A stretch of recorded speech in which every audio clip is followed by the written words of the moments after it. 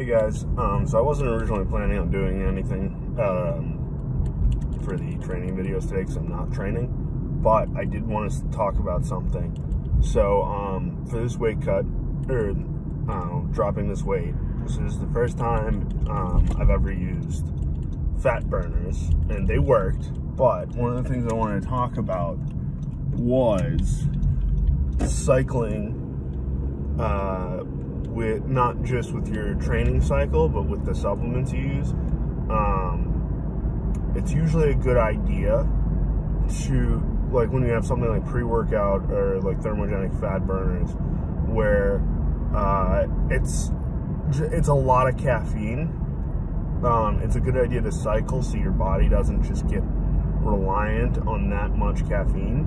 So actually, before I started taking the fat burners, I had cycled off the Total War pre-workout because I was already starting to lower my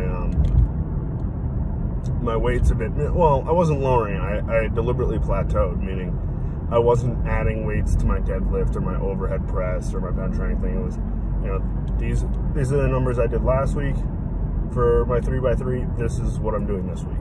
Just, you know, not doing any more than I feel is necessary and not really trying to push it. So I had already come off the Total War because it's really, I refer to it as heavy. It's a really intense feeling, and I was like, and once that was starting to be like, oh, maybe I should take 2 scoops, I was like, maybe I should cycle off so I don't screw stuff up in my body. And so, after today, I'm cycling off the fat burners until my next cut. And I'm going to stay off the pre-workout for a little while as well, just because it's not something that I want to have my body start to get too used to or to rely on. And it'll be usually after competition, I take 3 or 4 days off. Obviously, with the pandemic, it could be up to 2 weeks. The good news of training, and when I say training, I mean going to Y Crew, doing Muay Thai, doing Jiu-Jitsu. I do have some weights and resistance bands at home. I have my yoga mat, I have a foam roller, I have a heating pad, so everything. I have an almost full thing of Tiger Balm. So even if I do have to quarantine at home, I can still continue to build muscle and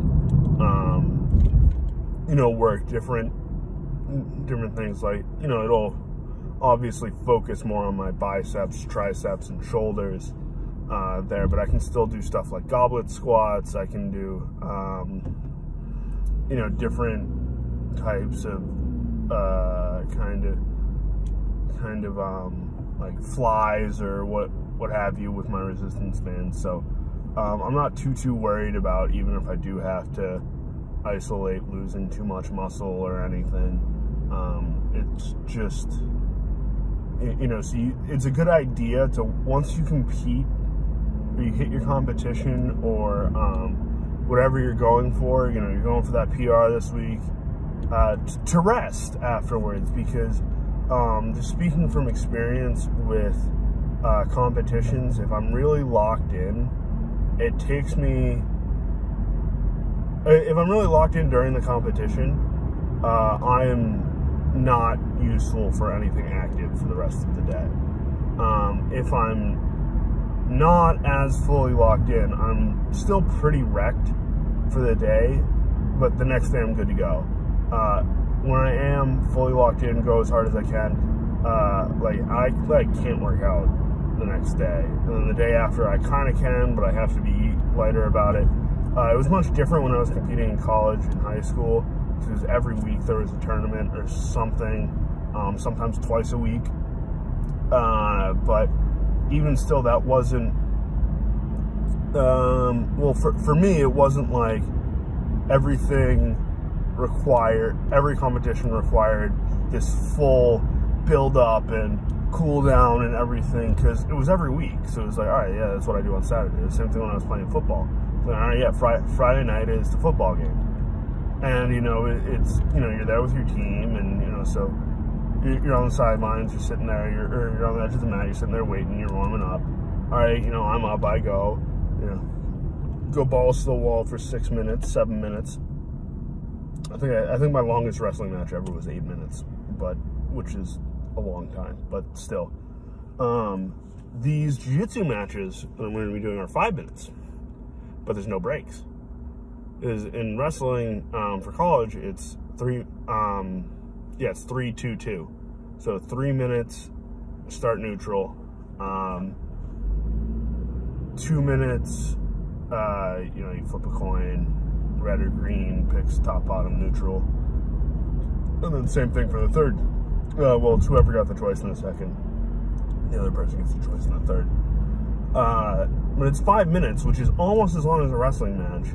And there's no break to stop and catch your breath. And like the breaks in a wrestling match are not like a UFC fight where it's like you go 5 minutes and then you have a full minute to catch your breath. It's like, hey, flip it. All right, you top, bottom, neutral.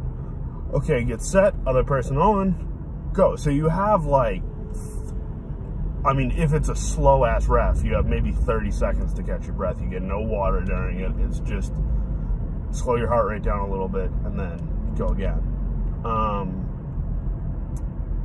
But even not having that makes these a little bit harder. And did find out this morning that there was no one else in my bracket for the adult intermediate heavyweight, which is sub 225.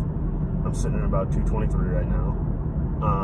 So they bumped me up to Masters super heavyweight intermediate, which is sub 250. I'm not really worried about that. And I think they have the Masters a little bit low. They start Masters at 30, and I think that's kind of unfair to the people who are doing it. But no, I think if you move it back like 5 years, 35, that's a little bit more accurate. But whatever. It's not like I don't know how old this guy is. I didn't look, but it's just me and him.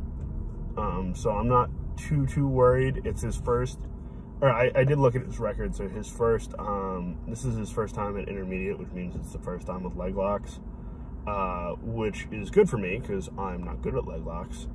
I can do them. Mostly I attempt them to make people think that I can do them so they get nervous, and then I take them down and pass their guard.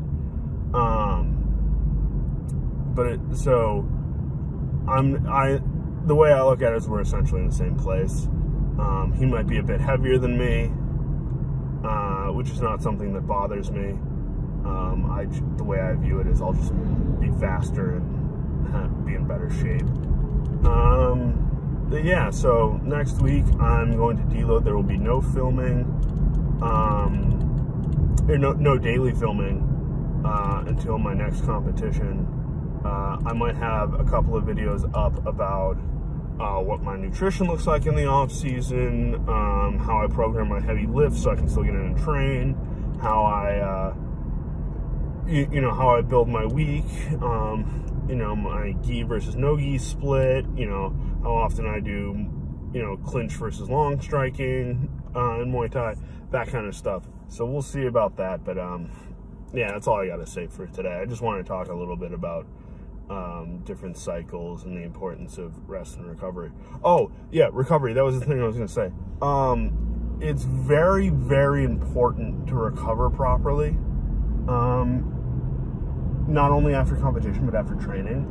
And right now, it's much harder for me to fully recover because I'm used to using saunas like once a week. And I don't have that during a pandemic. So I know I've been feeling tighter in certain areas and I'm not recovering as fully, but I've made up for it by having the Redcon one fade out, where I'm sleeping better than I ever really have. The multivitamin that I take, so I've never taken, well, that's not true. I've taken multivitamins before, but not like every single day. Have kind of closed that gap a little bit. It's not all the way there. but it's very important to recover and figure out, everyone recovers differently. You have to figure out what works best for your body. So like, I know I love saunas. I know people who can't stay in them like for more than 5 minutes. It's just brutal to them. So it's a really important part of training and being able to compete at your peak is knowing how to recover properly. With that, I'll sign off. The next video that you'll see in this will be the competition. See ya.